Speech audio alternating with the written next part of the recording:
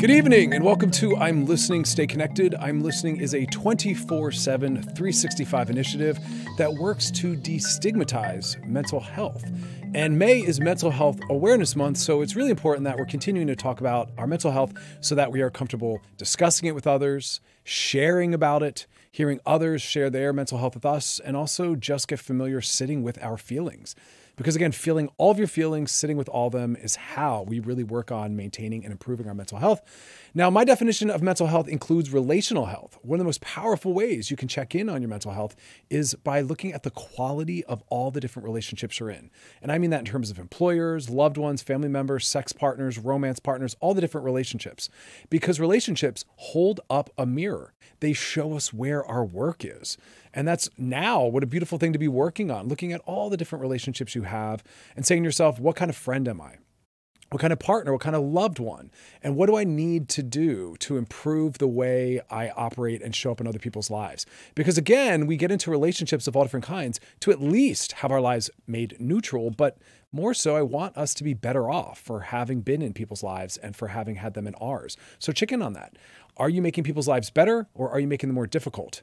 And also just looking at our triggers. And that's what I love about being surrounded by so many relationships is when you are triggered, that's a sign that you have work to do. It shows you where your wound is. It shows you what you need to work on and get better about. So use this time to look at the quality of the relationships that you help create and also the ones that you're in and look at what the work is that needs to be done. We'll be talking more about that, but right now let's go to Melanie Marden, actress and owner of HMM Spa. How are you? Welcome to the show. I'm great. Thanks for having me. Absolutely. So I always like to start off by asking right now, how is your mental health? Great, actually. I think that like many of us, we have our good days and bad days, but it's about monitoring, what's creating those feelings. And then, as you were just saying, doing the work for the triggers. So I think that's what this time is really all about. Yeah, and that's what I'm discussing with my clients. We've seen those memes about people learning languages, getting second degrees, and I say to them, if nothing else, rest, but also do some mental exercise along with a lot of that physical exercise. So what are the self-care tools that you are tapping into right now? Well, I am definitely spoiling myself with physical activity. Oh, right. So yeah, I've taken up running outside, which I've never been a great runner, so I'm giving that a go. Working out every day, doing a lot of meditation and doing a lot of inner work, reading, studying some of the gurus that I work with, and using the opportunity to enhance myself, build my immunity, and be a better version of myself. Wow, that's one of the most solid and comprehensive answers we've gotten yet on the show. Well done. Where does all that motivation and focus come from for you? Probably adversity, if I'm being honest. But yeah, my growth, really. I'm willing to face myself and I'm up for the challenge. So I'm actually blushing right now. No, thank you for being so vulnerable. I think adversity is such a powerful teacher. It can show us our strength. It can show us where our weaknesses are as to let us to know where maybe we need some improving or where the work is. So I'm glad to hear that you take advantage of that like that. Thank you. Yeah.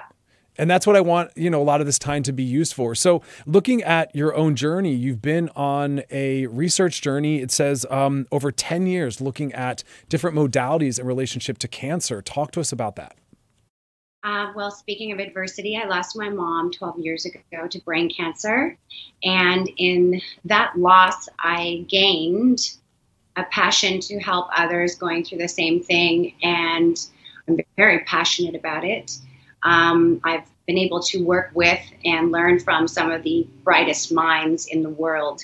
And I'm really excited to complete this documentary so that I can create a platform that will service anyone who's sick or, loved ones who are looking for answers on one platform that will have all of the different treatment modalities, including what's available in Western medicine. But there isn't anywhere in the world that there is a platform that has all of the information of all the different treatments. So I want to make it like a one-stop shop for patients because they don't usually have a lot of time.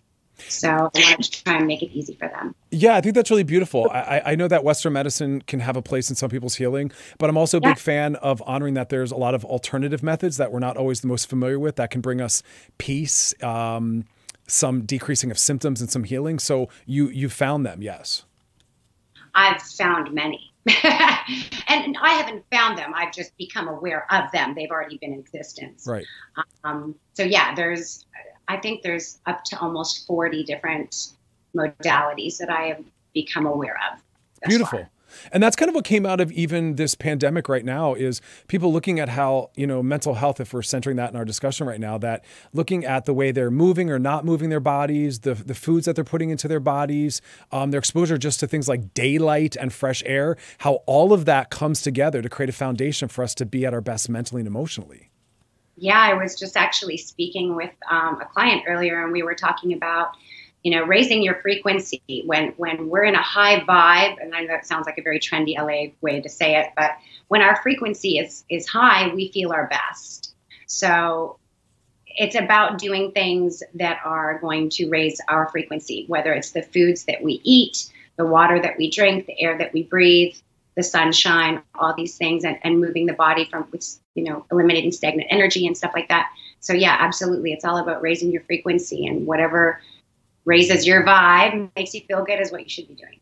Yeah. And finding those benchmarks. I know that in my own life, there's certain specific things that I know I need to always be checking in on, because if they're actively in my life, I'll be doing my best. And they're a good sign when my life is a little off kilter. And so it's kind of like my little barometer. And so I'm advocating for people to try to find those. Is there a certain level of nutrition or movement or meditation or mental exercise, whatever it's going to be, like use this time to find those benchmarks?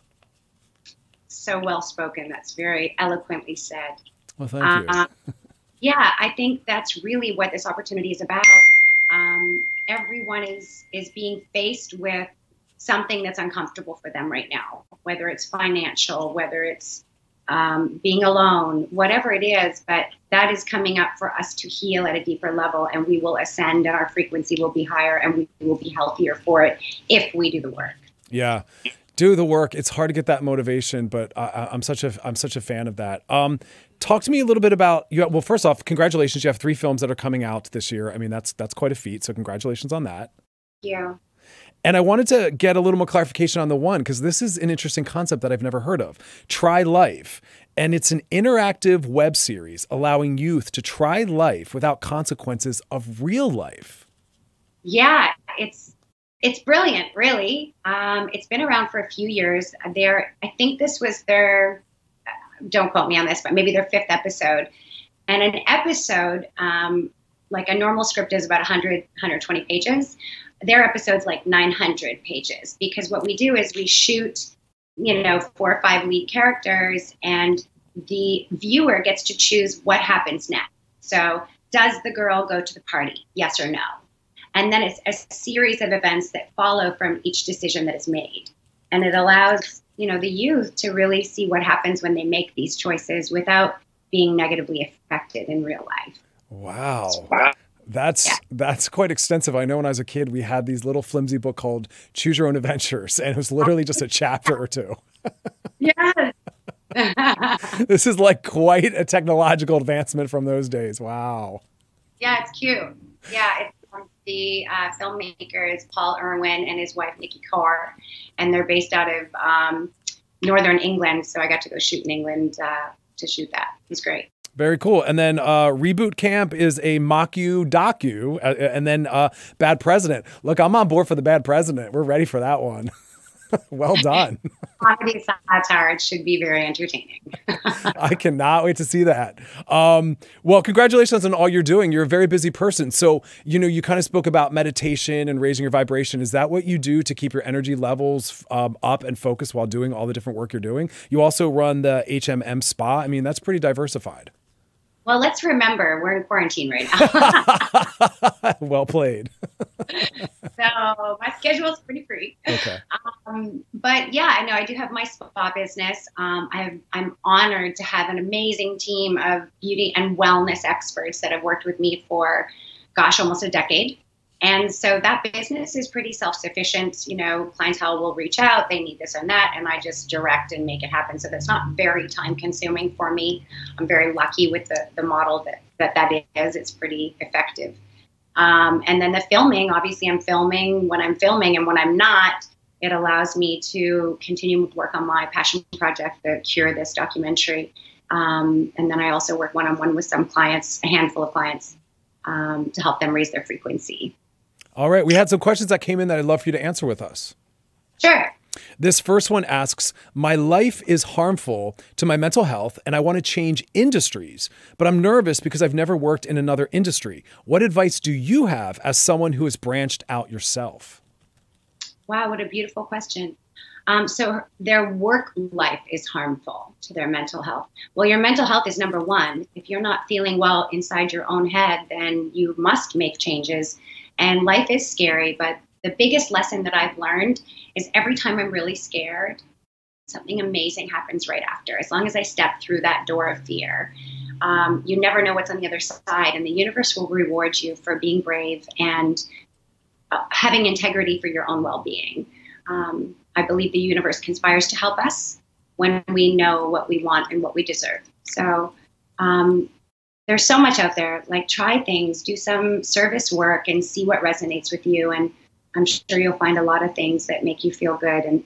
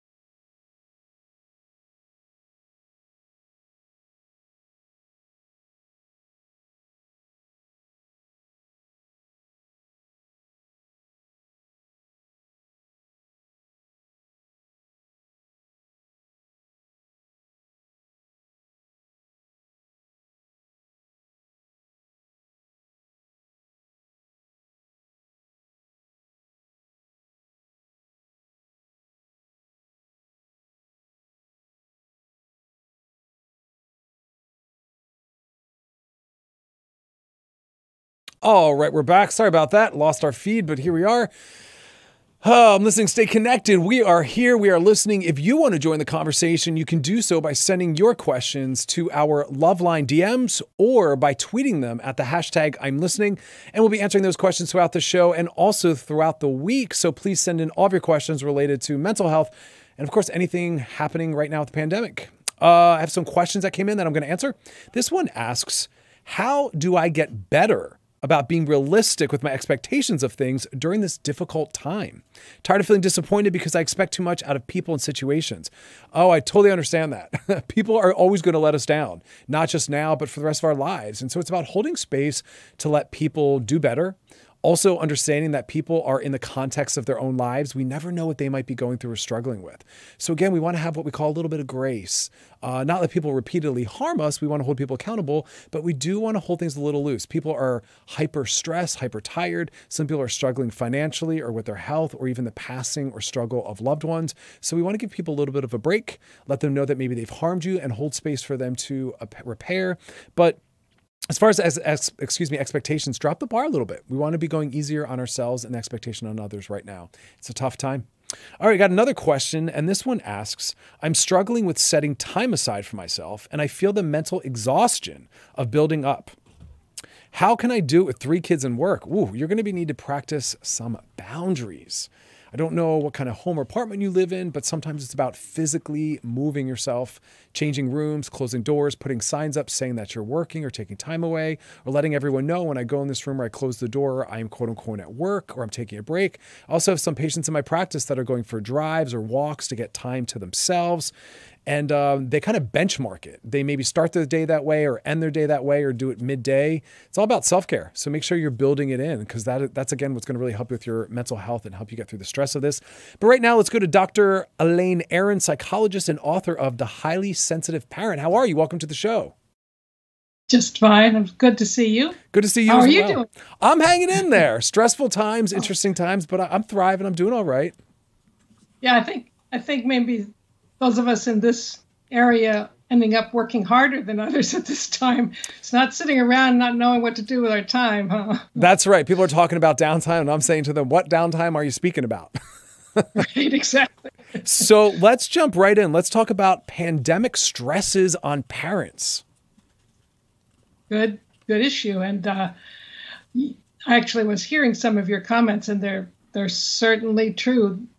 Children at home, even if they've got schooling, it's a whole different story. And I think in the long run, families are going to look back and think it was quite a precious time often. I see people out walking with their children, and I know they don't usually do this at 1 o'clock in the afternoon on Tuesday, But right now, it's awesome. And I think one of the things people don't think about enough is how it's probably affecting the children.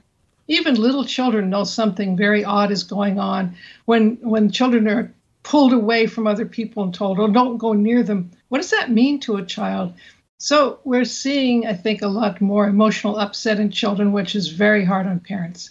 The task is, as you were saying, to take boundaries, to take downtime. 80% of our stimulation comes in through our eyes. So if we can just get our eyes closed, it even for a few moments, it helps a lot.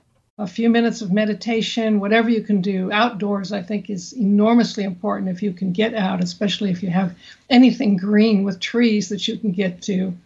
I also say it's, yeah, go ahead. Oh, no, I was going to say, I love your entry point just about the fact that although children are adaptable, they are still open systems and sponges, and they're aware of what's happening and internalizing this.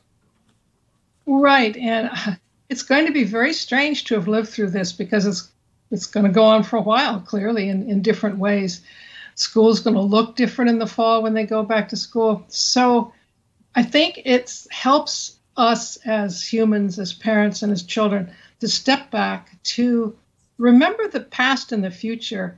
I heard one doctor being interviewed all about the virus, but he started talking about his childhood and how he became a doctor in this very poor town. And he went around with a contract telling everybody, every business owner, if you will give me some money to go to college, I will come back here and be your doctor.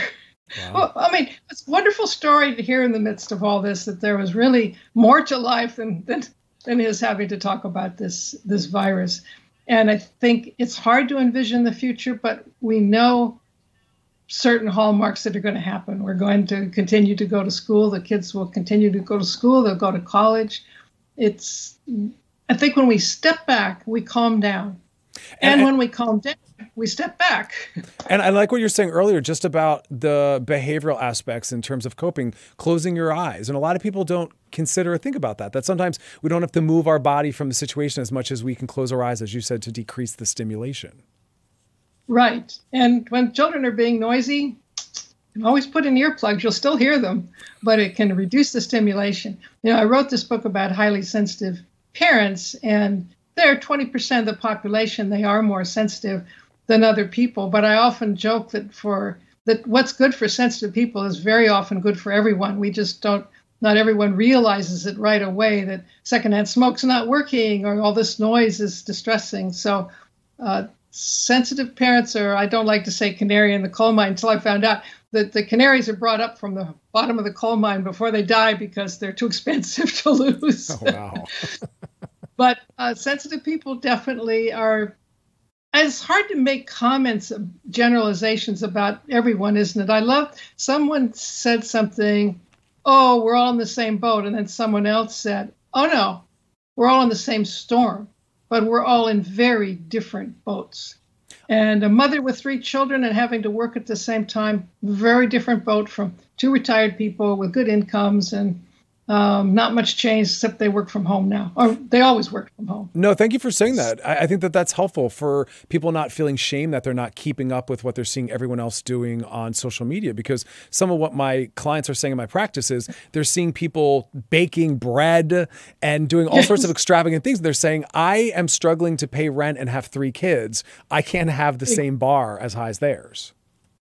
Right. And not judging is probably one of the biggest things right now. And to remember that your boat is just completely your own. And this is going to bring up, for some people, it'll bring up past traumas, and others, it'll bring up strengths that they never knew they had. And of course, all those combinations of things.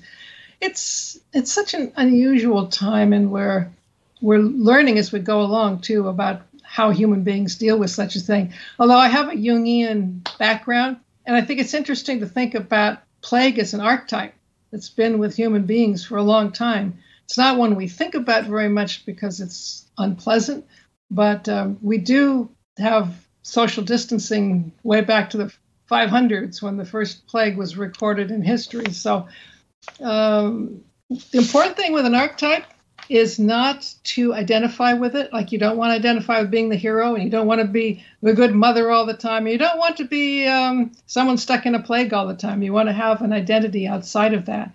And that includes, I'm not these people that I see who are coping with it in this way. I cope with it my own way. I love that. There's so much, of course, there's so much creative stuff going on that we see, and then we think, well, I'm not doing anything creative. And I encourage people to have a bit of a schedule and have something to look forward to. My husband and I make a big point of having something to look forward to. We've ordered some more expensive wine than we would usually drink from our favorite winery. I love that. We're not going out to dinner, with all the money we're saving, just a glass of that wine. Wow. Fancy couple. I'm into that. I mean, but I like the idea of having something to look forward to, because for some people, time creep and boredom and the day's just endless. There's no joy. And so I like that. Just planning ahead, thinking ahead. We had some questions that came in that I'd love for you to answer with us. Sure. This first one asks, what valuable learning moment or moments can kids come out of this pandemic with?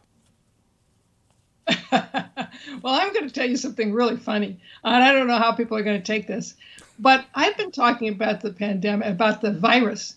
A little virus evolved, and a little lesson about evolution. It wants to survive, just like we do. We just have to get it to not use us to survive. It can go and survive with something else, but not us. I mean, if we step back and we look, it's not this horrible thing exactly. It's just a creature trying to survive, just like the mosquitoes are and the elephants are. And that might be a little bit calming for some children. Again, it's stepping back. I don't know if that means anything or sounds a little silly. No, I think I think it's very sweet. I think there's a children's book in there for you to write about the little virus. About the little virus named Vivian.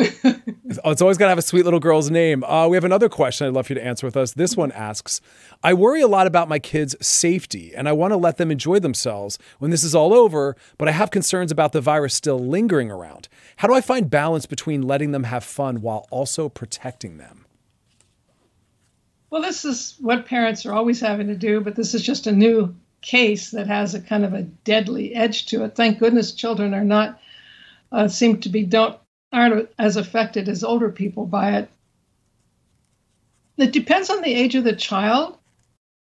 You don't want to put too much responsibility on the child to take care of themselves, but you want to give them some sense of freedom and choice as they get older, and being understanding what the risks are. But of course, you can't do that with young children. I think we're all going to be faced with some horribly difficult decisions of exactly that type. Like, okay, they let me go out more now, but it's still a risk. I'm part of a public health experiment to see what happens. And your children are too. So I suppose if it were me, I would be on the conservative side.